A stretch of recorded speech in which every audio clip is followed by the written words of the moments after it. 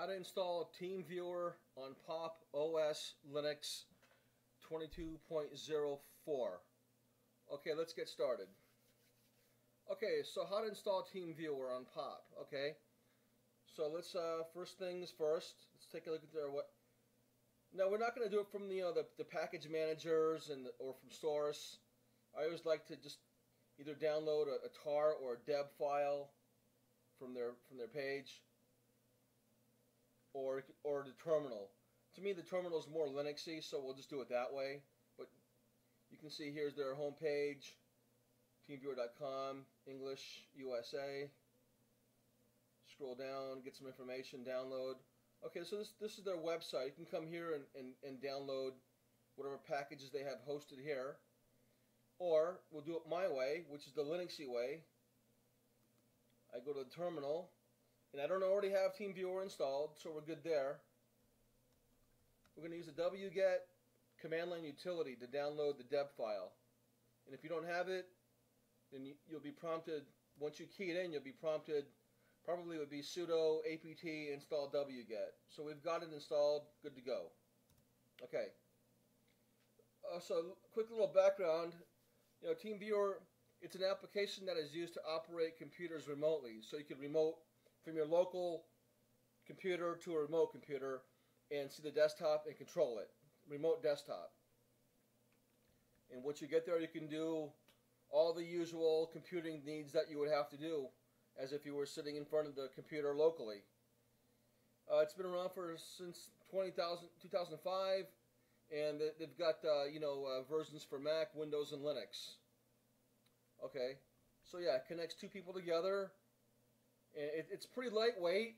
It doesn't take a lot of resources, but you have to have a TeamViewer account. So I would suggest you go ahead and create that. I've got one.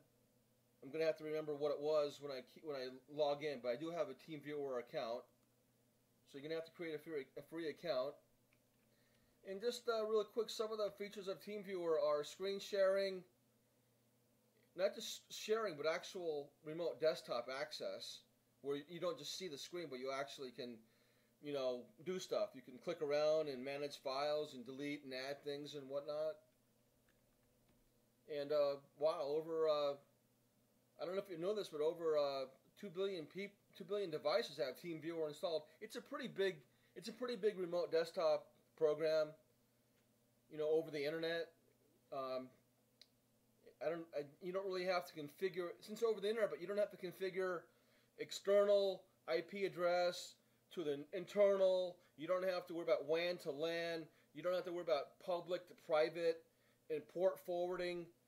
That's all kind of done for you, which is kind of nice. So it's not very technical. You don't have to do any kind of port forwarding to get it to work. Especially if it's, if the remote and the local and the remote host are on different networks, whether it's on a different network inside your, in a certain location, or if it's just, miles apart, you don't have to worry about port forwarding. It takes care of that for you. Okay, so yeah, we're going to learn about the installation procedure of TeamViewer on Pop. And Pop's a pretty popular Ubuntu-based distro these days. Okay, so it's recommended to update the repo of Pop by using the following command. Okay, so look, we're in the terminal here. Here's our Pop right here. Everything down here. Okay, so run your standard sudo update and upgrade command first. I've already done it, so I should be all caught up. This should be the first step when you do anything, really. Yeah, this is pretty standard procedure here to always run apt update and upgrade in your system before you do this kind of thing. Okay, so we'll clear that. So we've updated, upgraded, checked for upgrades, nothing. So yeah, once everything's up to date, which that's where we're at, the TeamViewer package is not available by default in the Pop repos, so you can't use apt. And I didn't really, probably you can't find it in PopShop either, I guess, if it's not in the apt repos. So Anyway, we're gonna just use the command line. That's my Linuxy way of doing it. Okay, so we're gonna download the deb file from the official website to the Pop OS download folder by using the following command. Okay, let me key that in. Okay, so here's the command we're gonna pass in. Here's the URL. The URL we're gonna pass into the wget downloader. And let's just a quick little breakdown here. Download from TeamViewer.com. Download Linux, TeamViewer, Andy64.deb. And this should also work on an Intel 64 as well. And as you can see, it's going to be a .deb file. Okay, so this command will connect the server of the TeamViewer. We're going to connect to the server of the TeamViewer. So we're wherever this .deb file is hosted, that's where we're going to connect to. And then we're going to make a successful connection, download the .deb package to our download folder, and then we'll take it from there. And then we'll check it out once it's downloaded.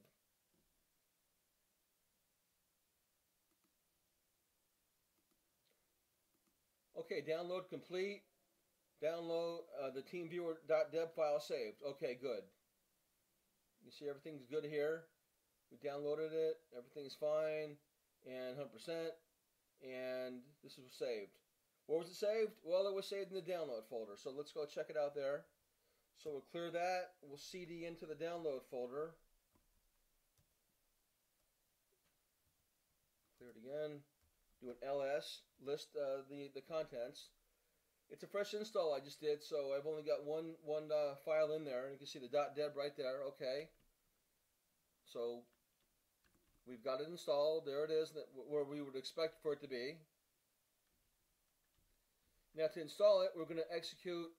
Now you could pass it into apt, dpackage, or kind of my favorite one these days is gdebi. You know, dpackage has this kind of reputation where it doesn't install dependencies that they're needed. So I don't know really why that even exists, to be honest. But I would either use apt or the gdebi. So we're going to go into a sudo session, and I've got gdebi, which is I guess it's a GNOME. I guess it would stand for GNOME Deb Installer. And it also gives you not only does it give you a command line interface, but once you install it from apt, you'll also have a GUI as well, which is right here. So you can use the GUI as well. But we're gonna do things the Linux way. So we're gonna stay in the terminal, and we're gonna pass that. Actually, hold on. Okay, I made a slight mistake. Yeah, I didn't pay attention. This was no machine. It put the TeamViewer.deb file actually into the home folder. Yeah, okay, I was expecting for it to be in the download folder. I wasn't using the browser. Maybe that's why it didn't put it into the download folder, whereas the browser would put it download folder. And I'm not sure if there's... Probably if I look in the documentation, you can figure out a way to change the default location for wget from the home into your download folder. But regardless, I used the move command to move that .deb file from where it's at into the download folder. So it's in the download folder now. So this is the command I used for moving it. That way you don't have things scattered all over the place. You have your downloaded files in the download folder. Keep things kind of organized. So let's clear this up. Let's CD back into the download folder and do that ls command again. And okay, here it is. Okay, that's where we want it to be. Okay, now I'm going to go into a sudo session. I'm going to use the gdebi installer tool. I'm going to pass in the TeamViewer.deb, just like that. Pretty simple. I don't think you have to have any flags or anything like that with gdebi, like a -i that I've seen with dpackage, and not with apt, but I've seen with dpackage there has to be a -i flag in there.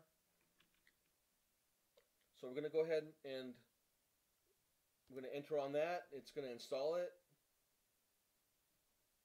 It tells you what dependencies are needed, and you can read through here. Blah blah blah. License free for personal use, and down here it says, okay, do you want to install the software package?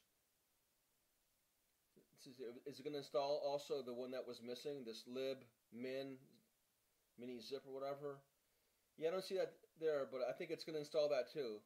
If it's required, it's going to resolve that dependency for you. So we're going to go yes on that. It's going to install the .deb and the, you can see right here, that dependency. That's good. The package probably wouldn't have done that for you.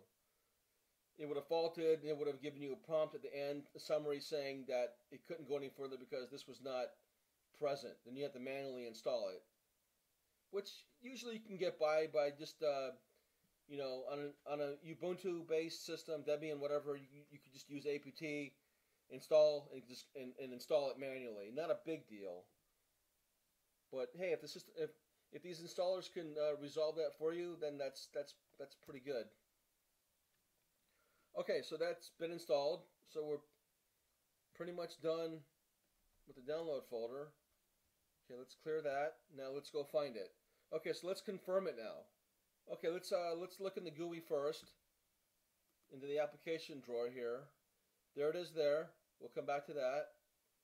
And then in the terminal, we can also launch it this way by just calling it like this. Just keying in TeamViewer and entering on that, and that should just launch the program. There, okay, there it is. You have to accept the EULA, the end user license agreement. So after we execute the command, the GUI pops up, and the program is launched, and then we're going to be prompted to accept the license agreement. Okay. So we're going to click on that, and we're going to continue there. And there it is. I'm not sure why there's not a maximize button there. I do have that turned on in my GNOME extensions set, or the tweaks or whatever, but okay, so it's not there, so we just have to use the double-headed arrows to resize it. Okay, so that was launched, you know, from the terminal. But since that's not the preferred way for people to really want to launch things for the most part, we'll kill that. We'll clear that. We'll minimize the terminal. We'll go to the application drawer, and we'll single click and open that. And there it is again. Double arrow on the sides to resize it. Okay, since there's no maximize. I have to look into that. There should be one there, I think. I have it on my browser, but I'm not sure. I have to look into my settings to do that. It's a new installation, so I haven't fine-tuned it yet. Okay, here we go. So now you can log in. Right here, I think it is. Or wherever the, okay, yeah, sign in right here. You should sign in. You should go to the page first, create a free TeamViewer account, which I do have. And then log in here, and then here it is. And then, so this is where you're at on your side, your local side, and the remote side, wherever you. So yeah, if you're controlling the controlled computer, you have to get either you have to get it yourself, or someone has to give it to you. They give you the code, this code right here on their end, and you key it in and you connect.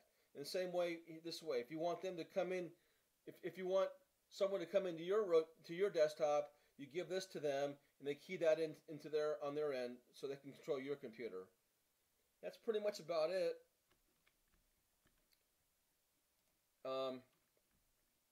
Yeah, it's a good one. It's you know, TeamViewer is very much helpful, especially in the time period of a pandemic. You know, due to Corona, and organizing virtual meetings and whatnot. It wasn't mentioned a lot. I know Zoom was mentioned a lot. Maybe TeamViewer didn't get a lot. Certainly Skype is pretty much gone, but yeah, Zoom got a lot of attention. But TeamViewer is good too. But yeah, Zoom was the big story during the height of the coronavirus pandemic. So yeah, people can access computers this way, desktop, and help, and I'm not sure if there's actually like where you could actually see someone's face. I forgot. I think there was. I don't remember. I haven't used it for a while. Whereas Zoom, yeah, it's got screen sharing and video chat and all that. There's some things in there. They might. some of these features might only be available with a premium account, but just for standard basic remote desktop access, you can just do what I just showed you to do, and you should be okay in that respect. You have to connect, and there could be some issues, so you're gonna have to go to the TeamViewer forums and find TeamViewer pages on Slack or in Facebook and whatnot, or Reddit if you need to get some help. So yeah, things don't always work. Sometimes you have to make some adjustments and dig into the innards of things and fix the connections. So, but yeah, this right here is a basic installation video. So we got to this point. Hopefully from here it'll work for you. Now again, it wasn't available in the official POP repos, so we downloaded the .dep package from the TeamViewer website with the wget command line utility. Let me show that one more time here. wget and curl are what you see a lot. Now there are some differences, but wget and curl, curl are the big ones for downloading files from the terminal. Okay. So yeah, and then of course then you can use apt to install it, or dpackage. I prefer gdebi to install it because it, like you saw, it resolved the dependencies for you.